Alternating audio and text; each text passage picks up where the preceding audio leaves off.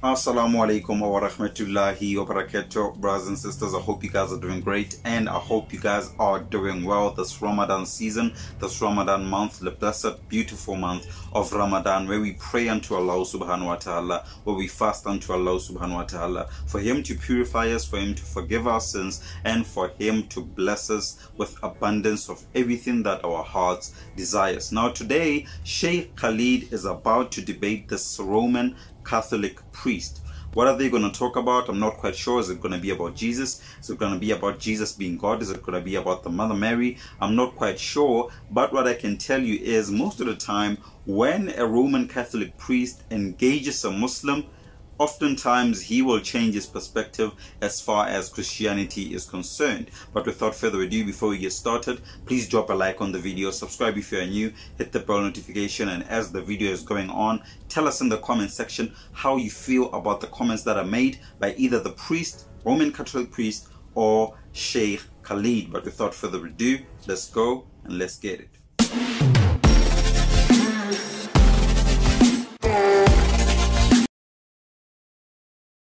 Why do you say that the church says that God impregnated a woman? That is not what the church believes. Well, to be honest with you, what the church believes and what the church says, they said 354 years after Jesus Christ. So I don't think that 354 years after Jesus Christ, whatever the church came up with at the Council of Ephesus or the Council of Nicaea, I don't think it holds any legitimacy when we connect it to the 19 statements that I could quote to you about who Jesus said that he is. Excuse me? Well, why don't you read it for us? Just a minute, just read the question. Yes. Come over here. I'm sorry about this, but No, sorry. I said, why do you say that the church says that God impregnated a woman, and the word I'm saying is impregnated? That is not what the church believes. Christians believe that Mary, as a virgin, not impregnated by anyone, therefore, Mary, as a virgin, empowered by God, gave birth to Jesus. I'm not talking about whether Jesus is God or anything else like that. What I'm talking about is, why do you make the allegation that Mary was, why do you say, that Christians say Mary was impregnated by God when we say something different? You know why he says that? Because of those various reasons. There are various reasons, but I'm going to quote this one particularly. There are certain versions of the Bible that says that when the angel came unto Mary to say that you have been blessed, you have been chosen among women, you know, you are favored by God amongst the women, it says, the Holy Scripture says in that regard, it says that, you know what, the Holy Spirit came in unto Mary. Previous videos we said that if the Bible says that somebody came in unto somebody, it's pertaining unto sex. It is speaking about sex, particularly having intercourse. That is what we said, and we agreed on that. Islam, Christianity, both they agree on that. Now, if the version of the Bible comes and says that the Holy Spirit came in unto her and she became with child and she became pregnant by the Holy Spirit, what does that mean? That basically says that God, because Christians say Holy Spirit is God, God impregnated Mary. Maybe that's why he's saying this, but that's just my opinion. It's an honest opinion based on facts according to the version of the Bible that's there that is saying that the Holy Spirit went in unto Mary. But let's continue. All I'm asking you is to represent Christians and their beliefs fairly. Now, if you've done it out of not knowing, I don't mind. But Christians don't believe that God impregnated Mary. They believe that God empowered Mary to give birth to a child, which is, I think, what you believe. You don't. Don't ask me what I believe. State your question, then I'm going to answer you. What I'd like you to do is, you might have a little follow-up. So why don't you sit right there while I answer? Okay.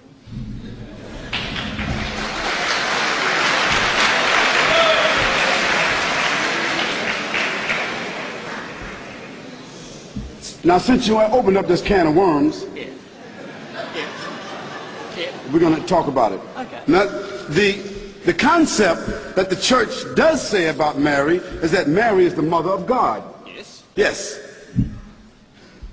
And as such, they also believe that Mary is also the daughter of God. In another sense, yes. In another sense. And also that that Mary, that she is also the immaculate. That is, what does immaculate mean? Without sin. Without sin. That means like a human being that is perfect. Yes. Good. So as the mother of God, she's the mother of God, that is the mother of Jesus, and she's also the daughter of God because Jesus is also God. Yes. Now, I will want I want the chance to answer all this later. Yes. Well, just a moment. I'm answering. We're answering the question. Yeah, okay. Now, I never said that the church said that Mary was impregnated by God. I didn't say that. You used the word impregnated. Well, but that's not what I said. You used the word impregnated. Well, let me just clarify for you that it is not my understanding as a Christian, previously a Christian, that your belief is that God impregnated Mary. No, what we say, what we understand, which is a different understanding that you have, is that Mary was impregnated by the Word of God. That the Word of God was placed inside Mary and she became pregnant. Okay? Now, even on that, there's still a whole lot of question marks. The Word became flesh. It's also a scripture in the Holy Bible. But still, what was the Word? They say the Word was God. The Word was with God, right? They say also that the Word is the Holy Spirit. That the Word of God, the Bible itself, is also the Word. The Word is sharper than a two-edged sword. Therefore, if you're holding the Bible, you are holding the Word of God. You are holding, you know what, the weapon that is there, the weapon of God, which is the Holy Spirit, right? The weapon that was used by Michael and the angels when they cast out Lucifer out of heaven. That's what they say. If then Mary was impregnated by the Word, how could the Word impregnate Mary if the Word came from an angel? It did not come from God directly, it came from the angel. So therefore, who impregnated Mary? Was it the angel or was it God? Was it the Holy Spirit or was it the angel? Who impregnated Mary? Which Word, and where did the Word come from? Who gave the Word? Was it the angel or did God send the angel to impregnate? It's a whole lot of question marks. And it's not clear because in Christianity nothing is clear. They leave everything to speculation, assumption, as well as the so-called revelation. But let's continue. now what we have a problem with, Reverend, what we have a problem with is this paganistic concept that God has a mother and God got a daughter. Now that means God is locked in on both sides by Mary. Mary is God's mother on one hand, and then she's God's daughter on the other hand. Now that's a problem with anybody. Now that seems to be some incestuous relationship there. Can I respond now? Can I respond? Well, listen, let me say this to you. If you were sort of like, irritated by me, by your thinking that I said that Mary is impregnated by God, I take that away. And so you have that. But you yourself said to everybody here that Mary is considered to be the mother of God and also the daughter of God. We say we reject that. Now, you can rent your own hall and give your own speech, and then I'll ask questions to you at another time. Can I just say, okay. Because there's more questions here. Okay, yeah, all of this, I simply wanted you to clear the allegation that God impregnated Mary. You have done that, and I would agree that the question about how Mary is mother is God another time. Thank you. Thank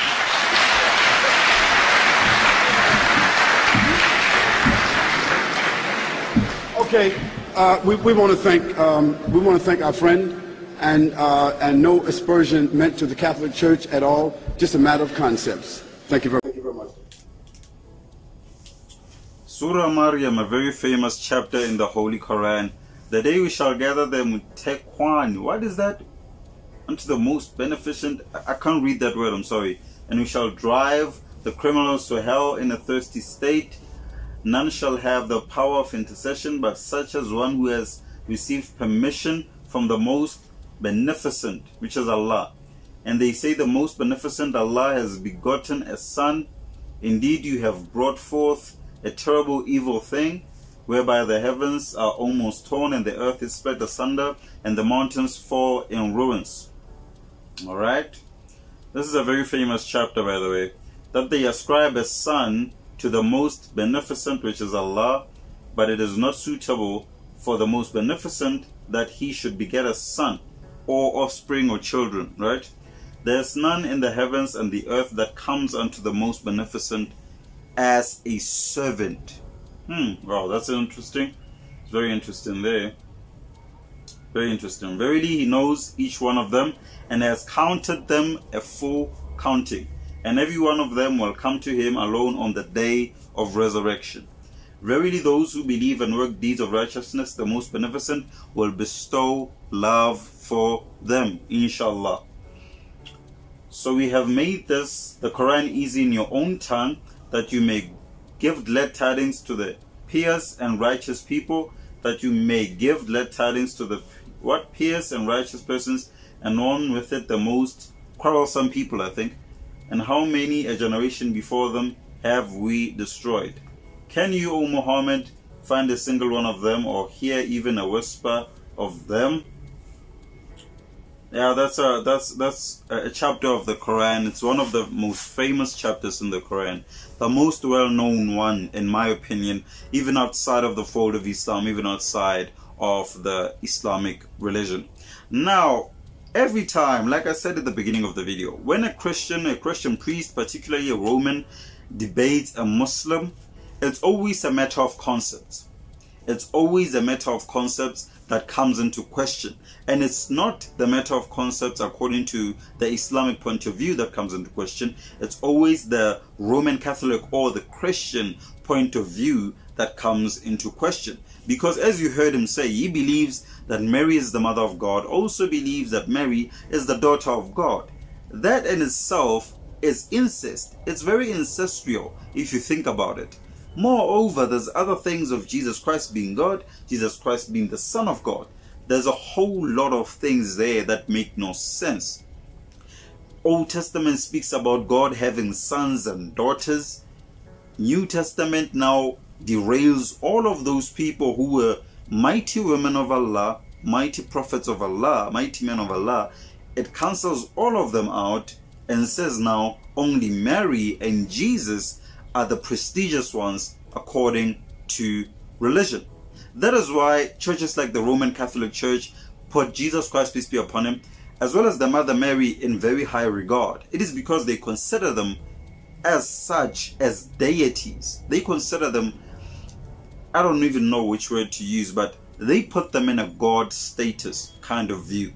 And that is very, very troublesome, because it creates a lot of confusion as far as who is Mary, why is she that important, who is Jesus Christ, why is he that important, and where does Allah subhanahu wa ta'ala come in all of that equation. But tell me in the comments what you think about today's video.